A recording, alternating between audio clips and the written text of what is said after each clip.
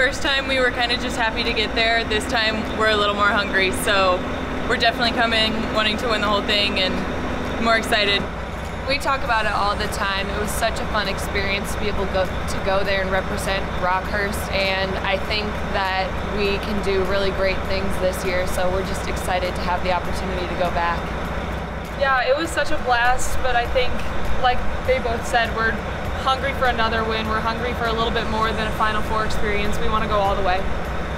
It's pretty once in a lifetime, and we've gotten to do it twice, so that's pretty special. And the fact that we get to experience this together as a team our senior year is going to be really, really awesome.